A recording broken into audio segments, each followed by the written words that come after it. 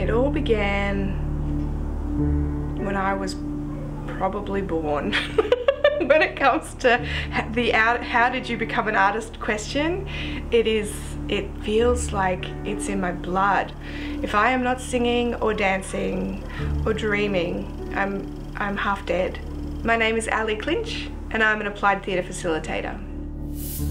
I got into the theatre life in about high school, about year 9.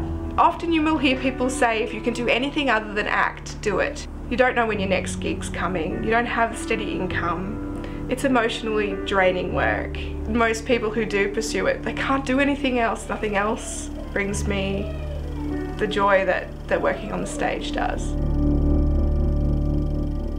I moved from Brisbane to Canberra in 2011. I'm a Canberra girl, born and bred, but I went there to study. And I remember when I moved back, my colleagues in Brisbane said, "What are you doing?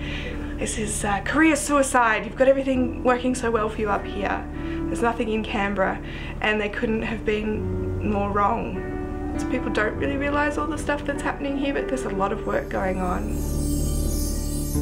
An average day for me is an unusual day. I usually start here at home, planning lessons or grant applications or rehearsals for myself, and then usually I hit the road somewhere around Canberra. I'm either running workshops, afternoons are usually teaching, so I usually come back either to the studio or to a community centre nearby. And somewhere in all of there I'm also a parent and a primary carer for my dad with dementia, so I guess my phone is on silent, but I've always got that awareness throughout my days that I'm on call. So one of my biggest projects at the moment is a project called Mothering Father.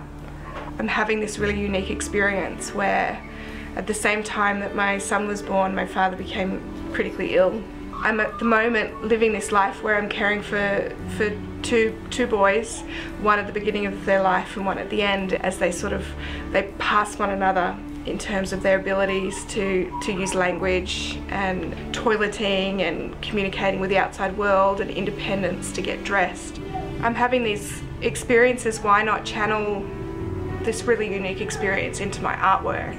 And so I've decided to start writing about my daily experiences with my dad and my son, and it seems to be working. I've got a monologue that's been accepted into a few shows, and I hope to keep writing some other pieces that will hopefully then come together maybe next year to be a complete work. In the first 12 months of becoming a mum, I tried to separate them. I tried to be like, at the moment I'm a mother, and later today I'm going to be an artist, and I forever felt tension. And I think it's actually been quite recent that I realised that there's no break, it's not two separate things, and that I don't switch one off. A child and an actor, they're very similar. Our job as an actor is to find our inner child and to be playful, and once I finally let go of the idea that the two are separate and brought them together, I think I was much more at peace. Biggest creative influence in my life is probably Disney. Like, I want to say it's Shakespeare because that's what you should say, but it's not. Like, Walt Disney's work has been in my life as long as I can remember. His songs are the songs that I go to when I sing to my son, when I'm looking for songs for my students, and magic is what we all need to have, you know, to believe in or get through the rough days, and no one does magic quite as well as Disney. I used to be the artistic director of a group called Acting Crazy, and it was a group for anyone who experienced disadvantage due to mental illness or disabilities like brain damage. And I was very, very much just starting out. I was just finished my degree at uni, and I was blindly jumping headfirst into this group. But the best moment was a guy called Jono. He was a mute, and just one day just stood up without a carer and just said, "What are you doing?" And the whole room, there's probably 25 of us, were like, oh my gosh.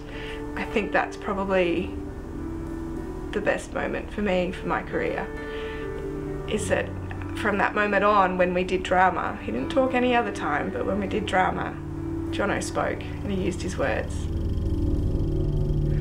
My biggest dream is, what if everything I did was just as validated as what my husband did?